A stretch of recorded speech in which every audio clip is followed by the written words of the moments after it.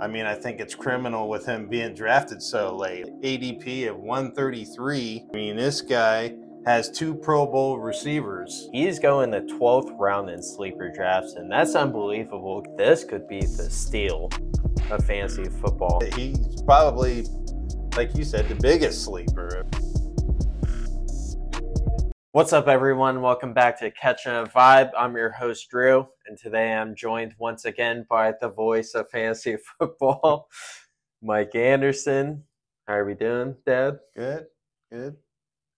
Excited to get this going. I'm excited to see who you got as a sleeper. So we've gone over quarterbacks, running backs, receivers, and tight ends, and today's topic is our top 5 sleepers this year in fantasy football. And there's a good selection, I think. Sure. Yeah. I was looking through mock drafts, what ADP some guys are, and I like my list. I don't know about you. Good. Yeah, I like my list too. Like you said, it's hard to narrow it down to 5 people.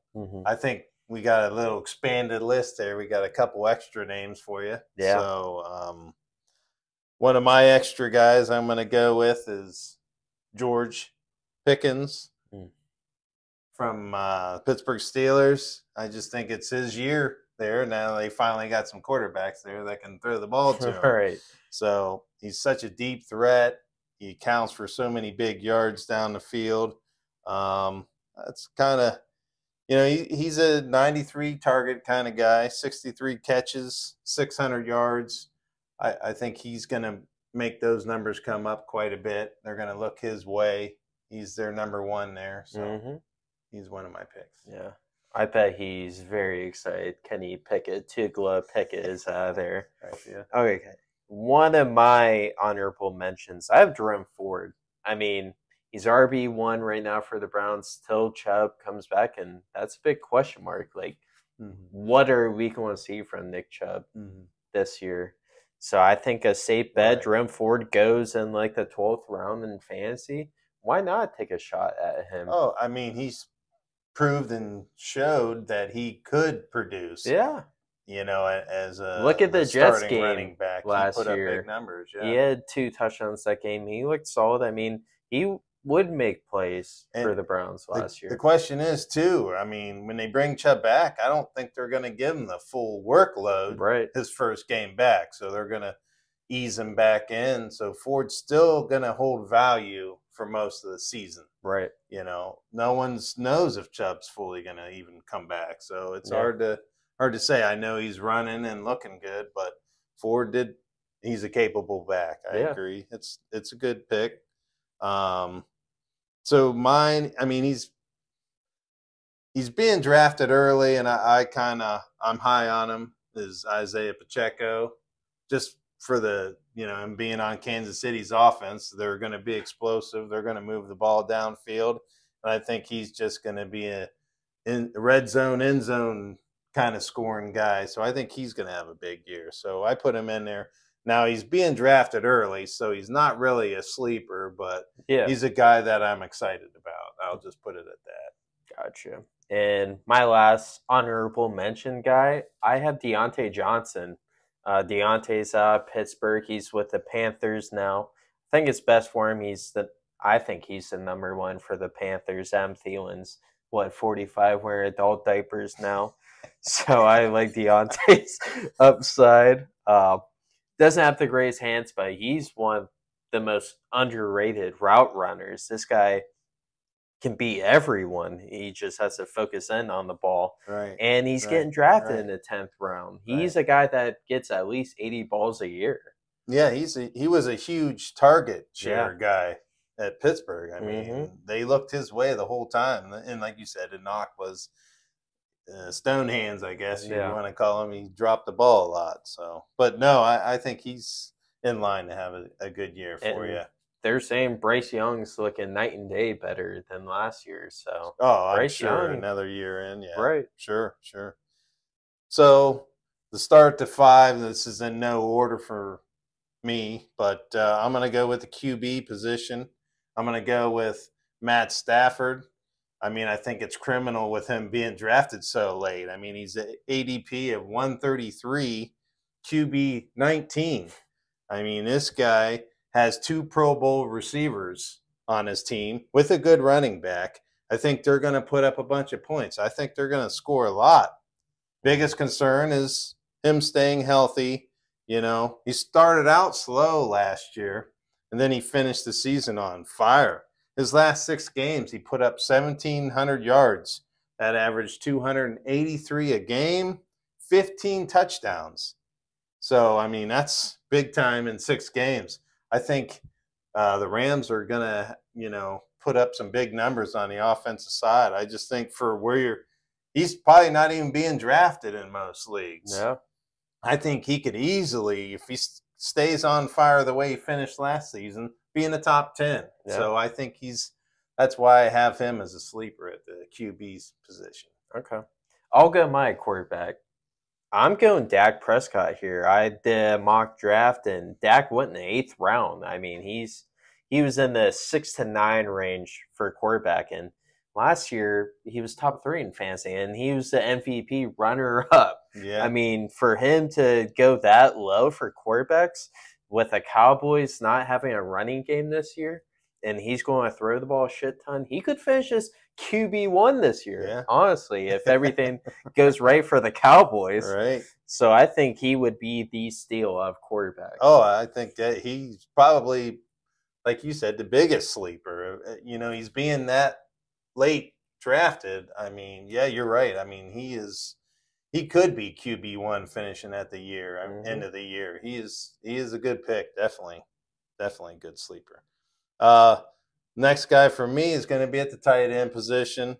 I'm going to go with Jake Ferguson from Dallas. Yeah. And like you mentioned, if Dak's that hot, I think Jake Ferguson's going to be a recipient of that, because I think defenses are going to attack CeeDee Lamb, take him out. Who knows when he's going to get signed? I mean, he might be rusty to start the season. So Dak's going to look for somebody else.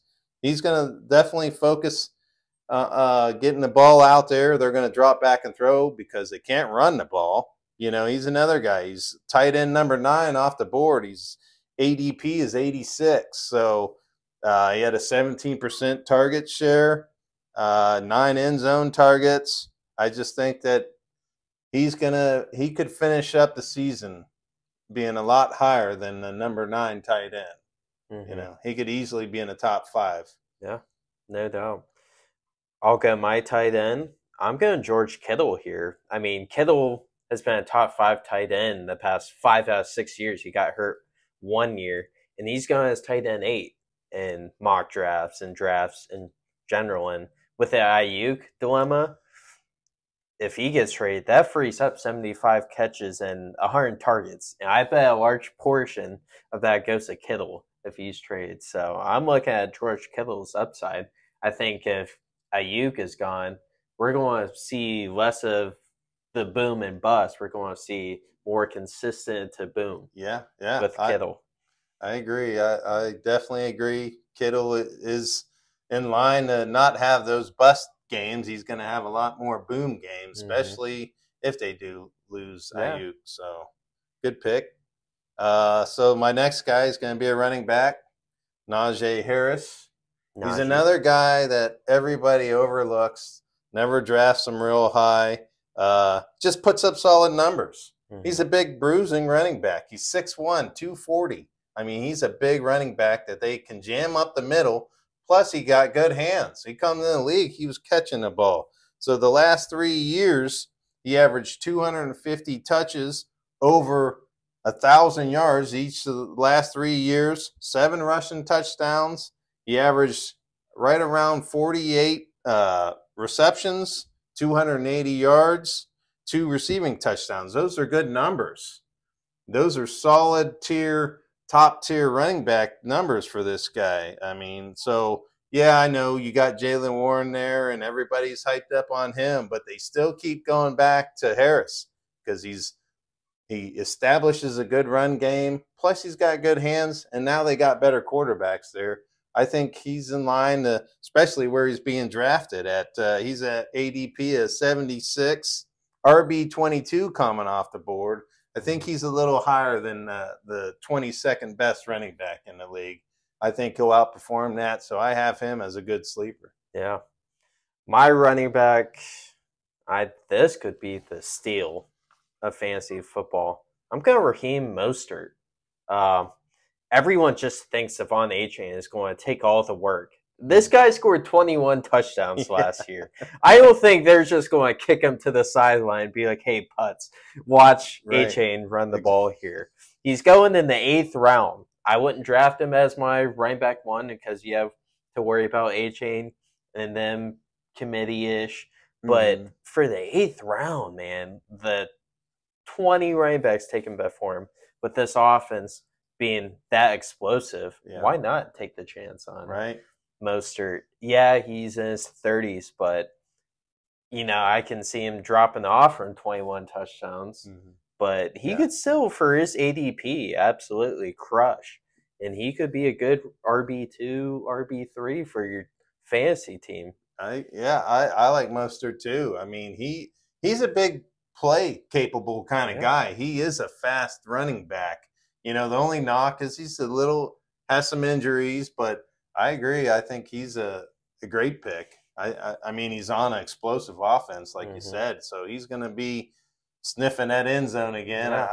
He might not put up 20 touchdowns. That's hard for anybody to do. But even if he drops back down, he still could easily finish up as a top 10. Yeah, because he finished second at the end of the year in fantasy points scored. So I mean, nobody looks at that, but he had good numbers. Right. So, my next guy, I'm going to go with T. Higgins. This guy last year was being drafted in the 2nd and 3rd round early. He was an early receiver being picked. He got banged up a little bit. Burrow didn't finish the year. I think that with Burrow being back for a full season and he's going to be fighting to get that big payday because they franchise tagged him, I think he's really going to try to put up some big numbers. In the 21-22 season, he averaged over 100 targets, 70 catches a year, over 1,000 yards each of those years, and 6 TDs. So this guy puts up number 1 receiver numbers. So he big play capable. So I like him. He's being drafted at ADP is 50, number 29 receiver coming off the board. I definitely think he's a lot higher than that. So I like T. Higgins. That's a good one. So my receiver, I'm going Romeo Doubs. He's going the 12th round in sleeper drafts, and that's unbelievable because I think this guy is receiver 1 for the Packers. And there's a lot of options with the Packers. They have a really great young receiving corps, but I think he's Jordan Love's number 1 guy. Him and Jay Love were finding their stride towards the end of the year. He dominated the Cowboys in their playoff game. He had 150 yards and a touchdown. Plus, I think this Packers offense is going to be legit. They're probably going to be in contention for maybe the number 1 offense in the NFL this year. Top 5. I don't know about saying number 1, but definitely a top 5 offense. And he's been hyped up since his rookie year. Aaron Rodgers was praising him his rookie year, and I think this could be his breakout year. Like, it took Devontae Adams a couple years for him to become the star he is, and maybe Romeo Doubs is the next Packers true number 1. Yeah, he was my favorite Packer receiver, and I agree with you. I think he stood out, and I thought he was their number 1, like you said. I agree with that pick. So my last pick is going to be Curtis Samuel. I just think that he's going to be in line for a big year going to Buffalo, where Buffalo has so many targets freed up because they got rid of Diggs and they got rid of Gabriel. And so I just think he's such a good utility back. When he come into the league, he was a running back. And they moved him to a receiver. So he's one of those. He's kind of like a Deebo Samuel kind of guy, where he's like a utility player. So I think he's going to be good. His ADP is 104. He's drafted. He's the number 50 receiver coming off the board. I think he can way outproduce those numbers with Josh Allen and the Buffalo Bill offense, because they're looking for someone to be their number one. I think he's got the most experience as the receiver on the team. So Joe Brady's there. He was there. He's their OC at Buffalo. He was there with him at Carolina when he had his best year. So I think he's really excited to be there, those two together. Last year, I mean, he put up some pretty decent numbers, even though it was kind of, everyone looks as a mild year. He had 91 targets, 62 receptions, so he had a great year. 613 receiving yards and 4 touchdowns. I just think the Buffalo Bills are going to throw a ton, and I look for him to be that slot kind of guy in the open field and make something happen. That's a good pick. I like Curtis Samuel, one of my favorite Buckeyes. But anyways, back on track. This is my last sleeper.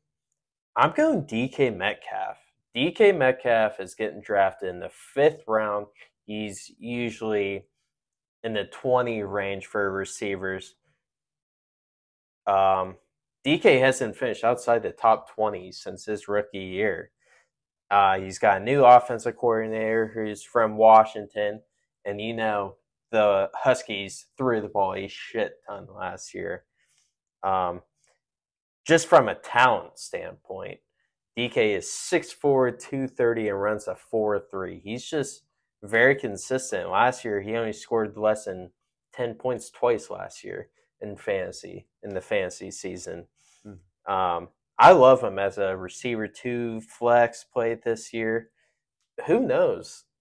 With the way they're projecting the Seahawks offense to be more passing, he could be a top 10 fantasy receiver this year. And him going in the 5th round, I think that's just a hidden gem right there. Yeah, I think DK is a good pick. Big bodied receiver. His question is, he gets a little banged up to the midseason, but he's a good receiver. I like him a lot too. I think he definitely could be in line for a big season. Sure. Yeah. So that was our sleepers, everyone. Comment down who we miss or who you like this year. Yeah, let us know your sleepers. I definitely would like to hear other people's opinions on this. This is big. This is what everybody's out there looking for, is trying to find that one sleeper that may be a league winner for you. Yeah. So that's hopefully these guys might help you out, or maybe you suggest someone to us. Yeah, comment down. Make sure you like the video, subscribe if you're new. We'll see you next time. Peace.